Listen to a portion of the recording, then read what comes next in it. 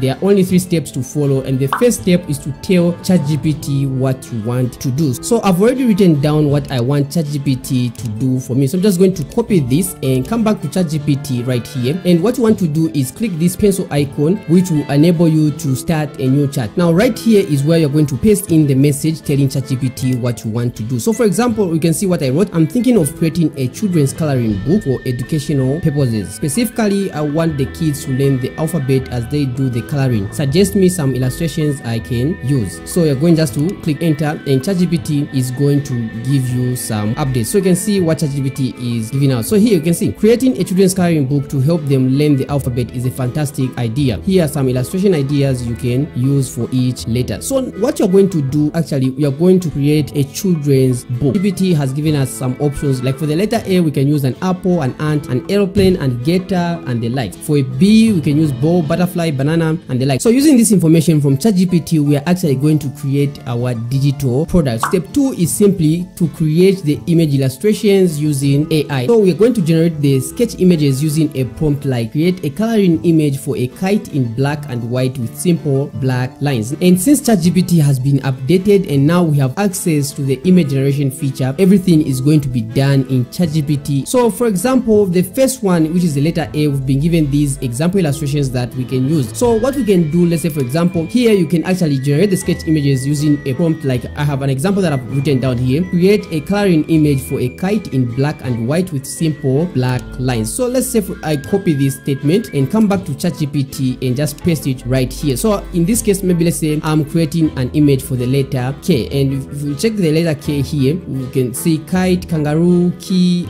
koala, and the likes. So let's see what Chatgpt gives us as our illustration, and you can see Chatgpt has given us an illustration for our kite. So let me go right ahead and do another example. Let's say for the letter C, you can see here they've given us a cat, car, cake, cow. So I'm going to type in something like create a coloring image for a cat with black and simple bold lines. So I'm just going to click enter. So you can see the image that has been generated by Chatgpt is a very good image, and kids will love to color this image. So using this similar principle, you're going to generate images for the entire letters of the alphabet. Feel free to create a coloring book for anything. This is just an example that I'm showing you that you can actually follow how you do it. You can do this for any other book or digital product that you desire. For example, the one I showed you in the beginning, you can see this was actually a children's storybook. The third step is to actually create the design in Canva. So just come to canva.com, and here, remember, those of you that are going to watch this entire video till the very end, I'm going to actually give you a bonus. Believe me, you are going to love it because it will help you make a lot of money if you are taking this seriously. So here in Canva, what I want you to do is click on create a design, and the good thing with Canva is that you can actually do everything for free, and they also have a pro version if you want to use the pro features. But for now, for this video, we don't need the pro features, so I'm just going to click on create a design, and right here on the left, what I want you to do is click on custom size. Now don't overthink it, just do exactly what I'm doing, and believe me,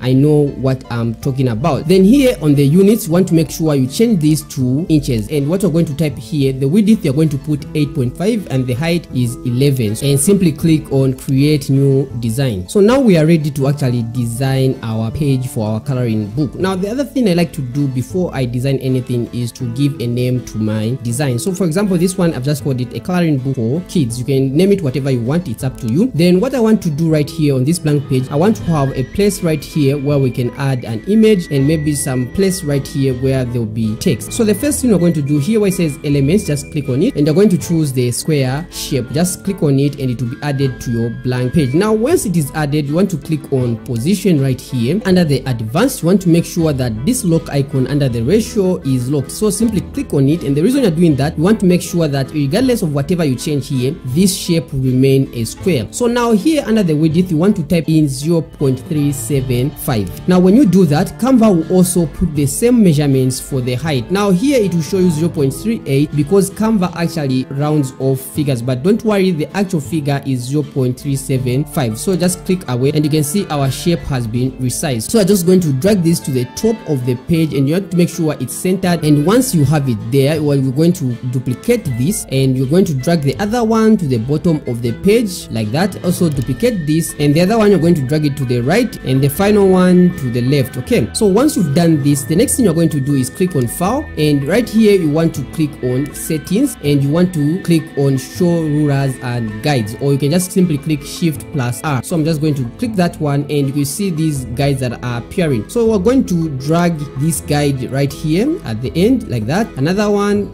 like that, then also another one to the bottom, another one like that. So once you have your lines like that, you're going to come back to elements right here, and you're going again to select the square shape. Now once you have it here, you're going to fill it in inside these lines, and you want to make sure that it's fitting perfectly like that. Okay, click on this icon, which is the color icon, and you're going to choose no color like that. And the borderline right here, you're going to choose this borderline, which is the first one, and the size you want to reduce it to either 1 or 2. Let's just use 1 and see how it looks like. Okay, so once you have that one, you can now turn off the grid lines, and also you can remove these shapes. So I'm going just to delete this and also turn off these grid lines by going to File, Settings, the Show Grid Lines off. So you can see that is now our page. So the next thing we're going to do is to add a frame option right here. Now a frame is just simply a placeholder where you can add an image. So I'm just going to choose frames right here, and I'm going to go with the square option for our frame right here, and I'm going to position it somewhere the center, and I'm going to drag this so that it is enlarged, and just position it maybe somewhere here, maybe enlarge it a bit.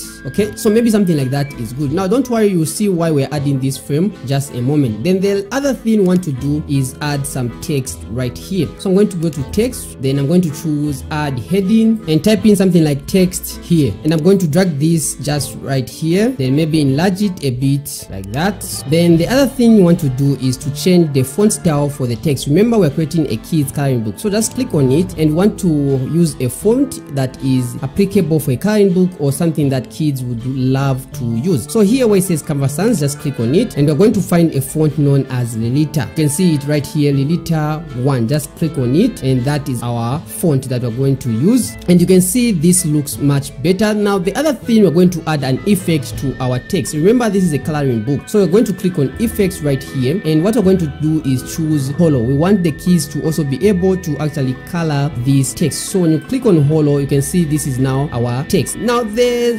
final part is to simply add your image. So here where it says uploads, I'm just going to click on uploads right here. So you can see right here I have some images that are actually also created with AI. Now let me just go right ahead and upload the images that we've created in Chatgpt. So I'm going to add this one and just upload it to Canva. So once your image has been uploaded, all you have to do now is to drag that image to your frame. Now what happens when you drag it, it will automatically fit perfectly into the frame. Now if you don't like the background of the image, you can also remove the background of the image, but for me I'm happy with this, so let's just say I'm okay with this. And Canva has a background remover feature, you can also do that. And for the text, we're just going to type in the name of what our image is, and here I can type in just C for cat. Okay, like that. So if you are happy with the design, you can proceed to creating the other pages. So if you don't want to say C for cat, you can just simply type in cat right here like that. And if this is something that you prefer, instead of saying C for cat, it's alright. Even this design is very good, and you're going to duplicate this page. And the reason we added a frame is because it makes it easy to replace the image. So to add another image, you just have to drag any image that you created with Chatgpt and simply drag it to your frame, and you can see this image fits in perfectly. And right here on the name, you just replace it with whatever you have. So we have lion, and you can see that our image has been created. Duplicate this until you have for all the letters of your coloring book or whatever you are creating. Now if you are still here with me watching this video, here is the bonus that I was actually talking about. Let me show you something that those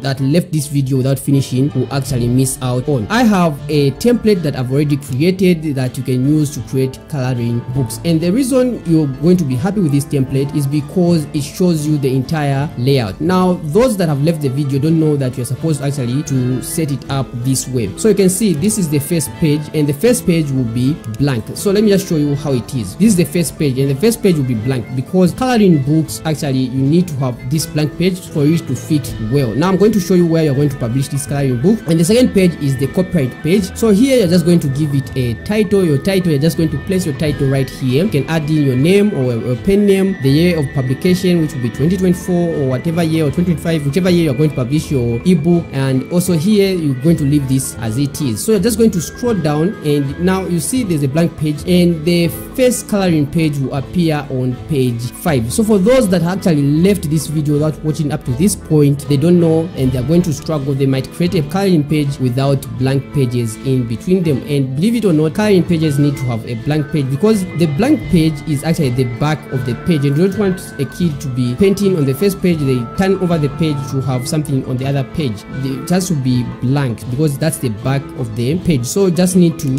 create a blank page like that. Similarly here, there should be a blank page like that. So in between there's a blank page, so you can actually change to grid view to see your images. So you can see here you have the page right here, a blank page right here, blank page, then again you have a coloring page like right here. Now for those of you that are already watching, this template right here will be given to you, and it will be either in the description or the first comment. Make sure you leave me a comment on this video, and make sure you give this video a thumbs up so that I know you are liking these types of videos. We're just simply going to be dragging images of whichever product you are creating into the frames, and once you do that and you complete this, you're just going to download this, and when you download it, you're going to download it as a PDF. You're going to click on download right here, and you're going to change the file type to PDF, and advisably you want to choose PDF print. Okay, and right here you're going to download the finished product after you've added all the images. Now once you've downloaded the finished product, you're going to come to a website known as kdp.amazon.com. now this is a website by Amazon which allows you to publish books on Amazon for free. You can become a Kindle Direct publisher. So all you have to do is publish your book through this platform.